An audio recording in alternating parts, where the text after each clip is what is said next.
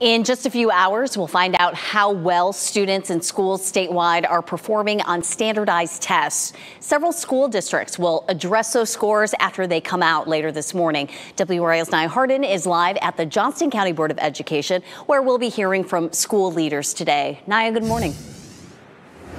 Good morning. That's right. Johnston County as well as Cumberland County schools, they are going to be providing an update about these scores, including graduation rates. This says it will hopefully help shed some light on how well students are doing as concerns about learning loss continue to occupy schools' time. Schools just in our viewing area have pledged hundreds of millions of dollars towards learning recovery efforts.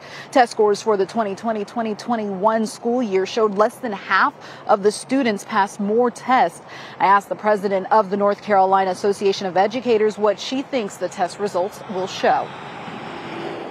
All of our students during the past 2 years have experienced learning disruptions because we all experienced a global pandemic. And so educators will continue to do what we know best. We go into our classrooms, we teach our students, and we teach the curriculum that allows them to grow.